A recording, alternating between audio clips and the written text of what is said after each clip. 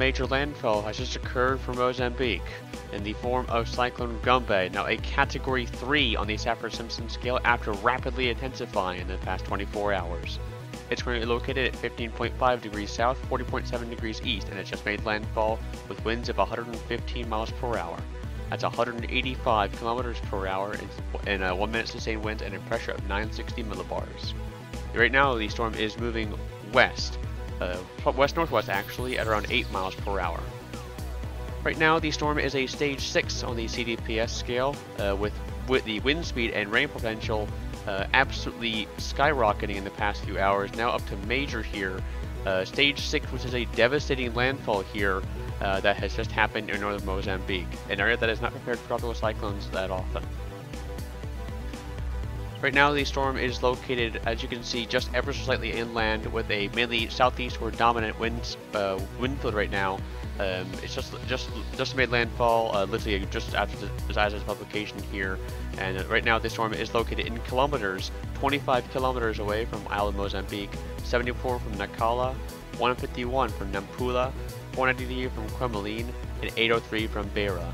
The storm is forecast to move west inland and slow down, and then it will eventually turn towards the south and could re-intensify as it moves south and could be yet another landfall for the Madagascar on the cards.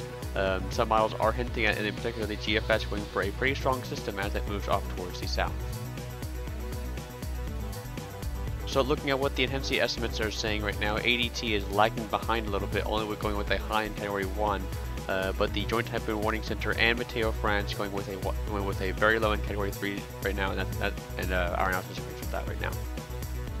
So this is a look at Meteo France's forecast cone. You can see them forecasting re-intensification as the system pushes off towards the south, but an intense tropical cyclone right now making landfall, or has made landfall, in northern Mozambique. A minimal Category 3 on the Saffir-Simpson scale, devastating landfall here. Not that often that you get landfalls of this intensity this far north in Mozambique.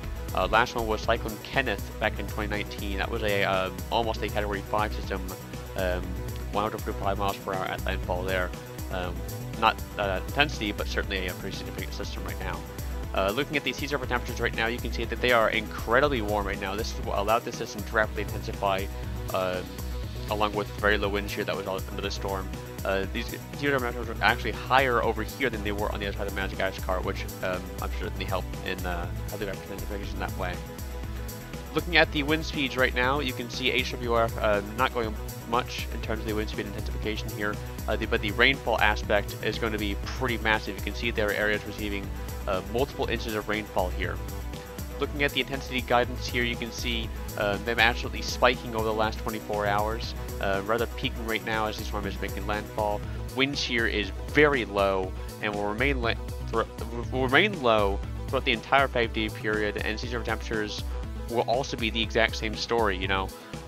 Very high throughout the entire 5-day period, and relative humidity also going to remain favorable, so we'll have to wait and see if this rate intensifies as it pushes off towards the south.